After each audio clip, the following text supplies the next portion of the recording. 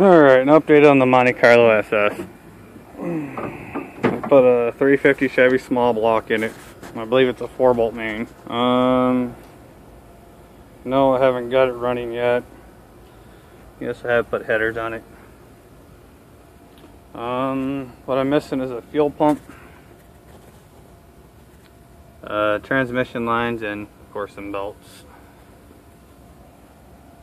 Well, and a battery.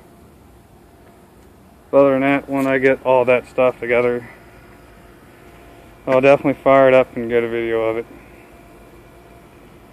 And put some different springs underneath the front end because that front end sits way too low.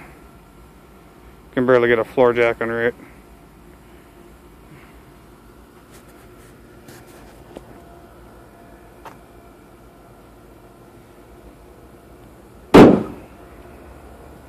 And as for the seats, I'll still have to buy some seat brackets on account that the seats are not bolted in yet, still. And get some new window switches.